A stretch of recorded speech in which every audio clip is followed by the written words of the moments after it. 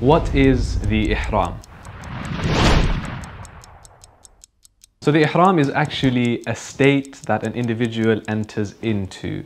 Many people, they actually believe that the Ihram is just the cloth or the piece of clothing. So for men, that would be the white cloth that you see, and for women otherwise. Actually, it's not just the garment that you are wearing. Rather, it's a state that an individual enters into when they have made the intention for Umrah or for the Hajj, for the greater pilgrimage. So actually, you would officially enter into the state of Ihram once you've made the intention, prior to entering into the boundary, otherwise known as the miqat. And there are do's and don'ts when you are in this state of Ihram. An example of that would be that we should refrain and avoid quarreling and arguing with others. We should try our best not to kill any insects, even if it's by mistake.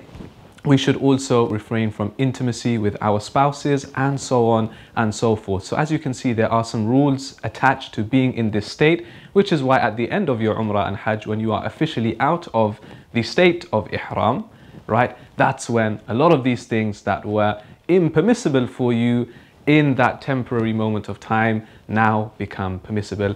That is what the Ihram is. Follow us and subscribe now on all things Hajj and Umrah.